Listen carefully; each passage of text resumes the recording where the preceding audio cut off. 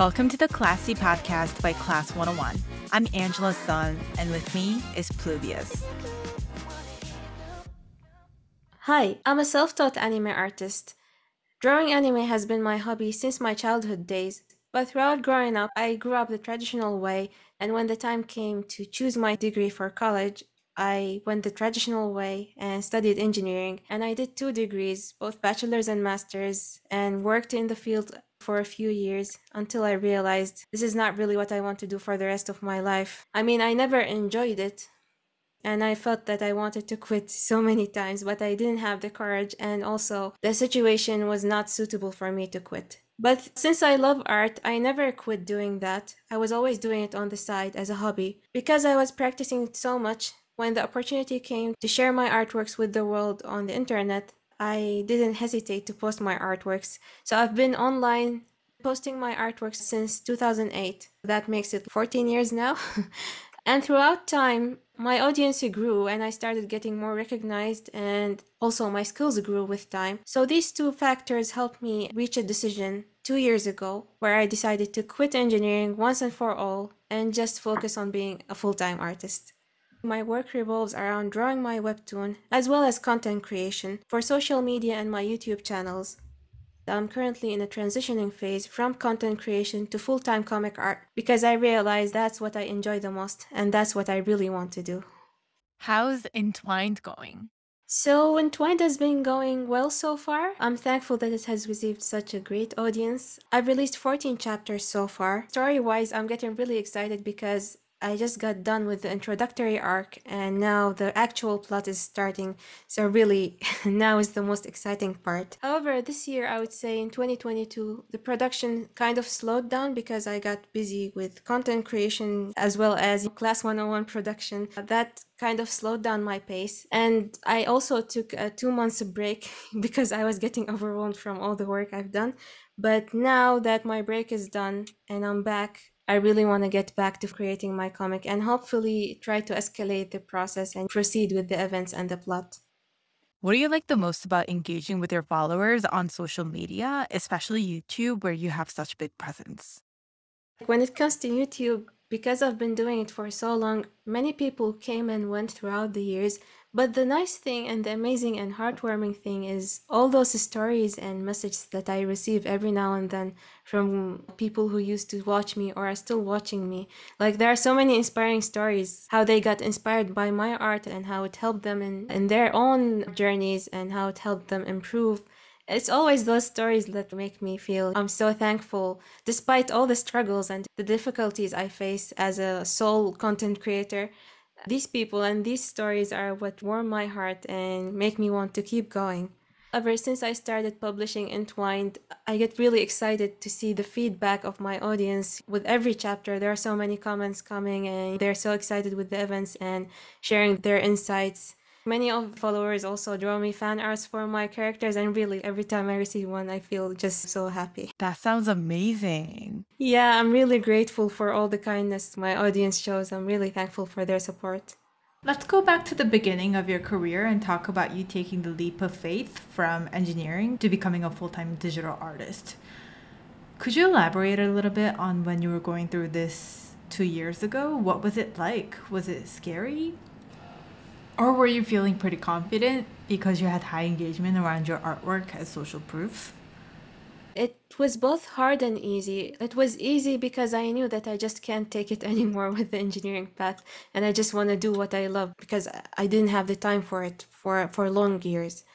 But it was also hard because I used to think social media is very tricky. Even if you have a huge following, social media algorithms keep changing. And if you just stop posting for a while or disappear a little bit, then people just forget about you. I had certain expectations, but when I came back to practice full time, I started noticing the difference between my expectations of performance and the reality because social media is always changing.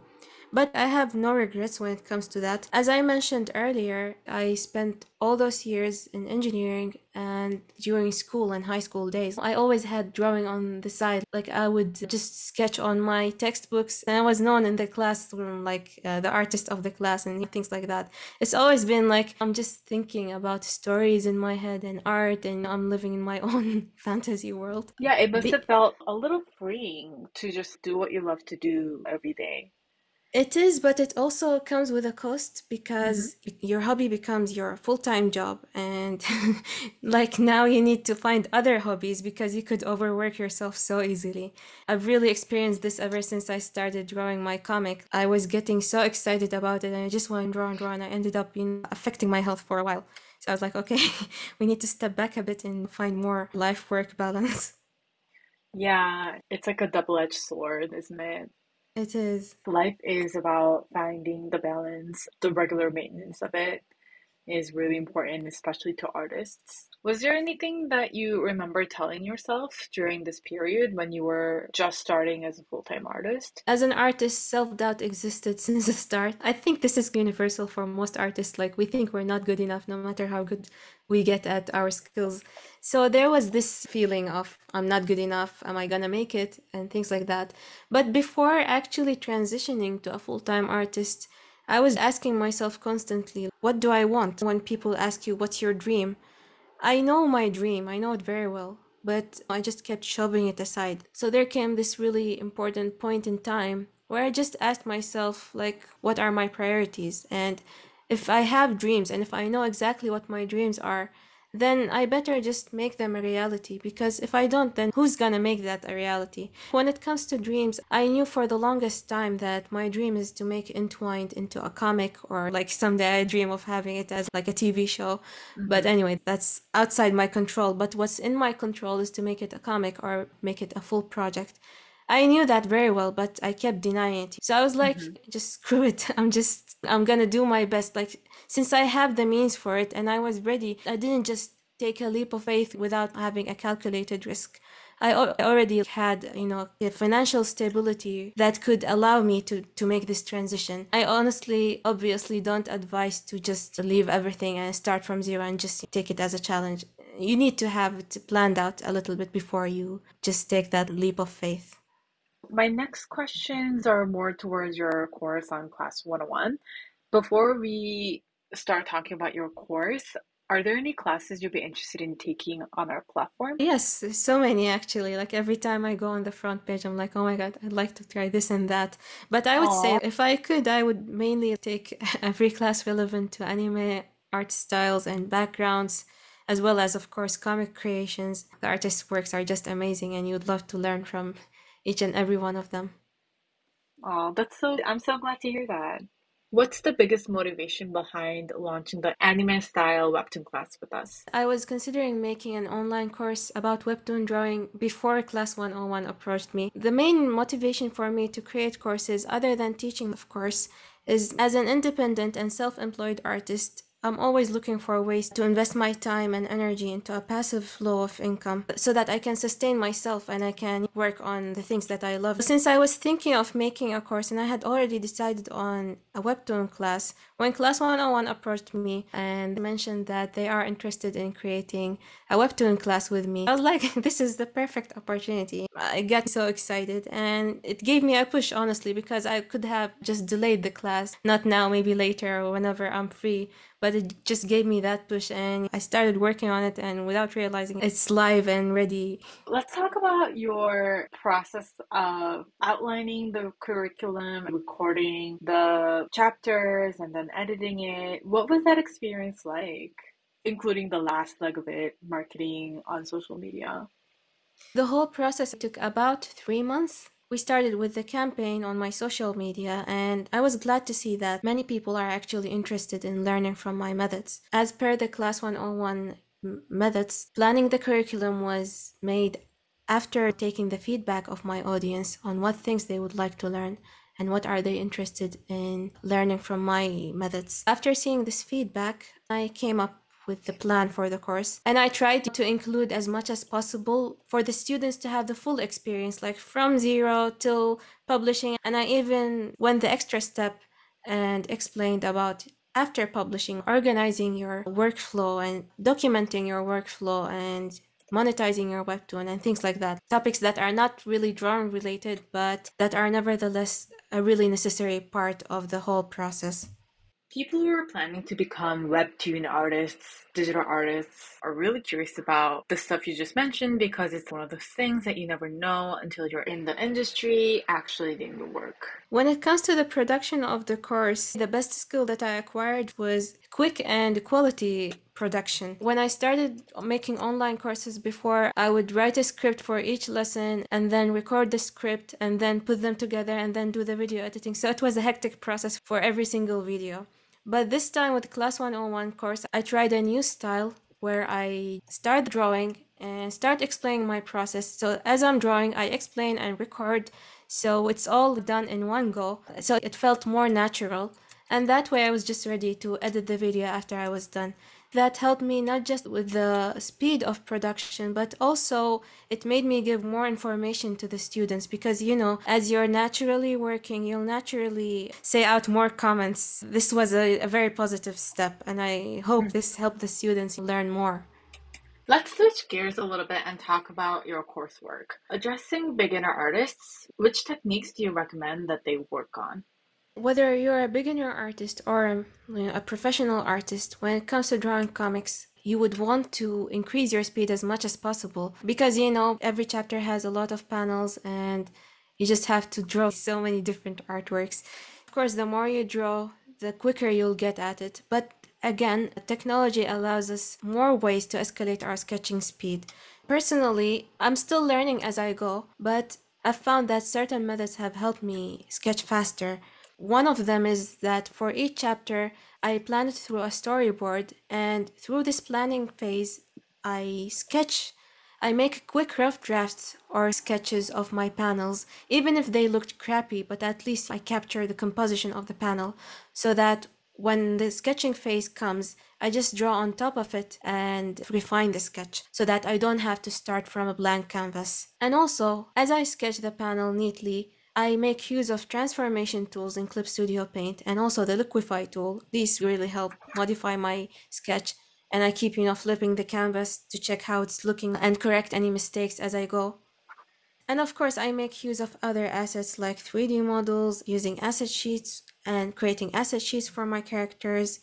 Let's talk about backgrounds. You mentioned 3D models for creating backgrounds and say that beginner artists find it challenging to create backgrounds. Why do you think that is? And if there's a foolproof way to create backgrounds for webtoon artists? Backgrounds are challenging for most character artists. I would say it's more challenging because as a character artist, you would spend the majority of your time practicing and honing your skills in drawing the human figure and anatomy and things like that. When it comes to backgrounds, it's the less interesting part. That's why it's scary because we never give ourselves the chance to just delve into it like we did with character drawing. The way to tackle this is that just learning at least the basics of backgrounds, the basic rules of perspective, and after learning that, then you can make use of 3D models and pre-drawn image assets and brushes and mesh everything together to create a background. That's the way I've been managing the backgrounds in my webtoon because it's the quickest process, and I would say that I'm also not a professional background artist, but this way I've been able to create backgrounds without compromising quality. Are there any tips on delivering your character's emotions in expressive ways? You need to feel them inside of you as you're drawing them. For example, when an artist is drawing an angry expression, then they make an angry face because you're actually feeling that emotion as you're drawing it. As you draw those emotions, it's good to refer to real life photos for those expressions. When it comes to the rendering process in creating comics, throughout the coloring phase, playing with the color palettes really help deliver the mood. How red signals danger and blue signals gloom. Playing with those colors can give certain emotions to your readers. And also, playing with the text size and shape can really help the tone of the character's speech. And playing around with backgrounds and things like that. You can do so Okay. many things in comics. Gotcha. Could you talk a little bit about adding lighting and effects in relation to the mood of the webtoon and also the character's emotions? Yes, similarly, color palette here is also important, and adding dramatic lighting really enhances the mood of the scene by having high contrast between the colors and especially between warm and cool tones.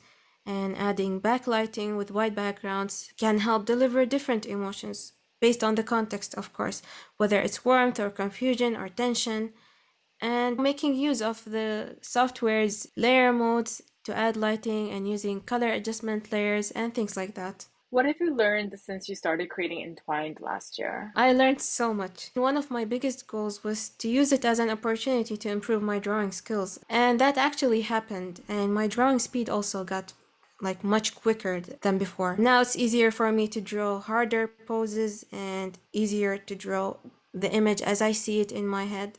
I can do backgrounds much better now thanks to the comic. Again, I'm still learning as I go, and I'm really looking forward to see what I can do a year from now, and so on. That's always going to be exciting, right? Thinking about a year ahead, a few years ahead. Yeah, it's always Yeah. exciting, especially in webtoons. Like you see the improvement in the artist's style, so it's always hmm exciting to compare between the start and now. Since you started Entwine last November, I bet there's been times where you feel overwhelmed or exhausted. Even when it's something you love to do, we can all identify feeling that way. What do you like to do to relax? How do you deal with artist block? Yeah, I would say that an art block is basically a mental state and it comes out of stress. So when that happens, I just take a break from anything art related altogether and also step away from social media related to the artists community. Just disconnect for some time.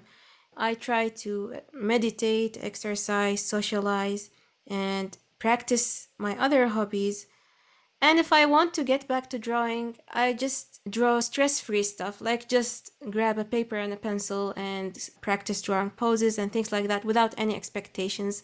By letting go, I naturally return to drawing without realizing. Because it's something you love to do. Yeah. Yeah. Are there any exciting news for Entwined, or are Um, there any other interesting projects outside of Entwined? when it comes to merch, I'm already selling some merch on my Redbubble store. I really want to expand on that and add more variety in the products, and that's within my upcoming plans. But it's also almost the first anniversary of Entwined when I first launched it on Webtoon on August 1st. So for that, I'm looking forward to take some time to make a commemorating illustration, though I haven't decided the theme yet. And also, as a project, I'd love to publish a paperback version of Entwined in like in volumes. I'm currently in the research and experimental phase on how to take this step because it's my first time, but I'm really excited for that. And like the idea that one day I can hold Yeah. this story in my hands. Yeah, a physical book. Yeah, or books. Yeah. Yeah. Yeah. Wish That me is, luck with that. yeah, good luck. I'm sure it'll come out amazing. Thank And you. designing the cover image for it and everything, it's gonna be really exciting. Just Yeah, thinking about it. Yeah. it is. Can't wait for that. What do people learn from taking your Class 101 course?